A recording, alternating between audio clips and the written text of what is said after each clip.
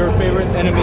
Hey guys, so this is the last show before going in studio for the record.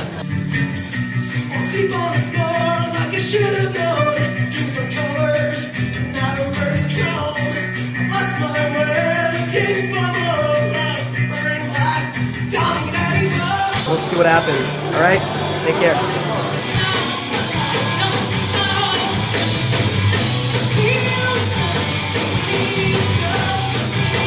Fans from around the world come flocking to your favorite enemies, and their support never goes unnoticed by the band.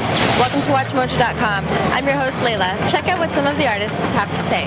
The lyrics of the songs, the blogs, everything, it was about them, about us, about the people over the music. Building a real community with people. This is just, there's no words basically to describe how great that is for us. What are some of your responsibilities as artists?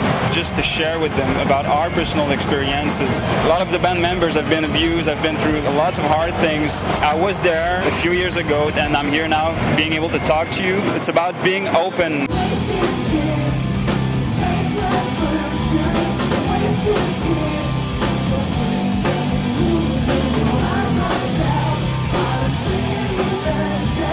We want to use music and lyrics and who we are to, because in a way, I mean, we're just a band playing music, you know, and it's not that, wow, there's nothing, we're not heroes. I wouldn't be fueled by getting up behind my drums or getting off the stage and hearing people clapping in their hands and screaming. If that makes them happy because they like the show and they're into it, good, but that doesn't feed me as a person. What fills us is the relationships we have. That's what we want to communicate on the stage. It's not a race, it's a marathon, and we want to go to the end, you know. Sounds like there won't be an anti-climax with you guys. It's just going to get better and better. Thank you so much for your time. Well, thanks to you. To you.